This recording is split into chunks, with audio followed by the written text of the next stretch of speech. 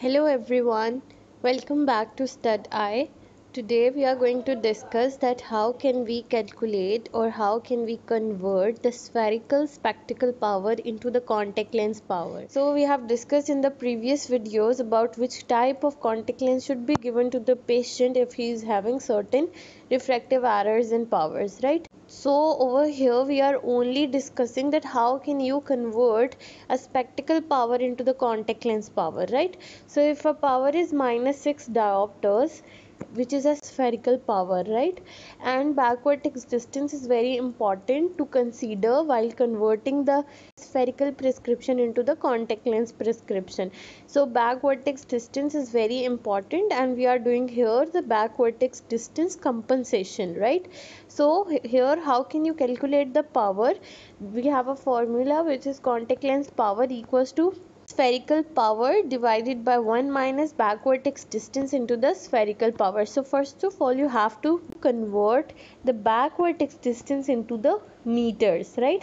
So back vertex distance is usually 12 millimeter to 14 millimeters and you have to convert it into the meters. So how can you do it?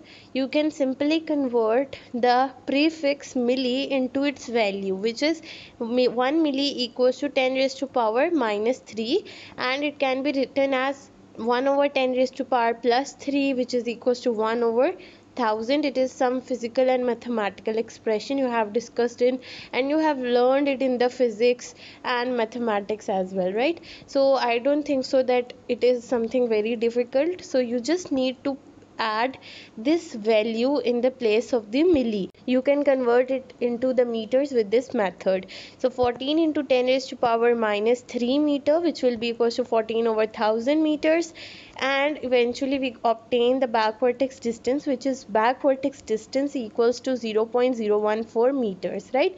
So you have converted the back vertex distance into the meters. Now you can simply place the values in the formula which I have told you, that is contact lens power equals to spherical power divided by 1 minus back vertex distance into the spherical power. So what will you do? You'll just put the values in the formula and you can obtain the contact lens power. So here we know that spherical power equals to -6 diopters and back vertex distance in meter equals to 0.014 meters. You're gonna place the values in the formula, which is contact lens power equals to -6 divided by 1 minus 0.04, multiplying it with -6 diopters. So first of all you have to multiply 0.04 with -6. You will obtain here minus 0.084. So after multiplying these values you obtain minus 0.084. Now the bracket means that it is multiplying, right? So outer value is minus over here, so minus is multiplying with the inner bracket minus, right? So minus minus plus. So over here you got 1 plus 0.084. After adding it you obtained 1.084 in the denominator.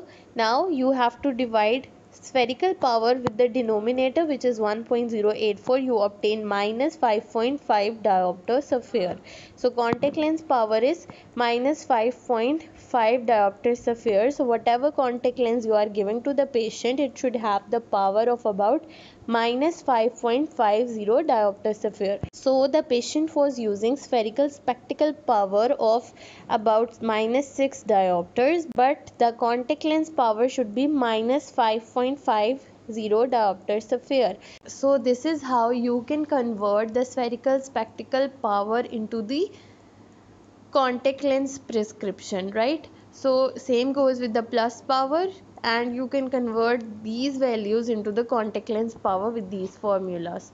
So this is a short video on how you can convert the spherical spectacle power or spectacle prescription into the contact lens prescription.